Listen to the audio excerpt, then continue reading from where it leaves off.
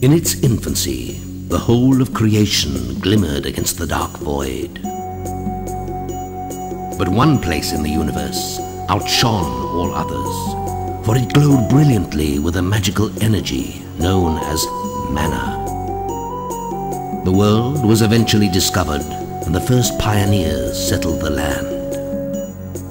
The people dedicated their lives to separating manna from nature in order to command its powers.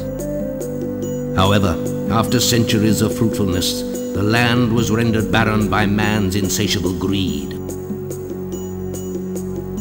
Fierce competition between wizards degenerated into war, great creatures being summoned to do their creator's bidding in the ensuing struggle. But the life breathed into these creatures was charged with evil, and the beasts turned against their masters.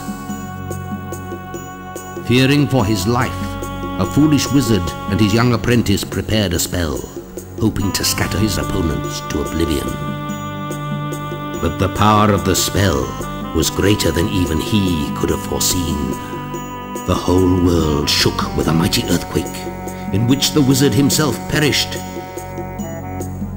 leaving his apprentice with the arduous task of restoring the world to equilibrium.